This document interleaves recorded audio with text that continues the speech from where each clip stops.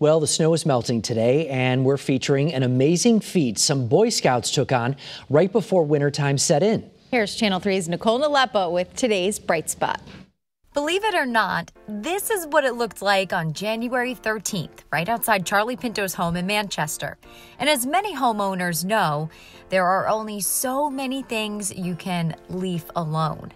Charlie's daughter-in-law had been trying to find someone to help the 98-year-old with the lawn cleanup.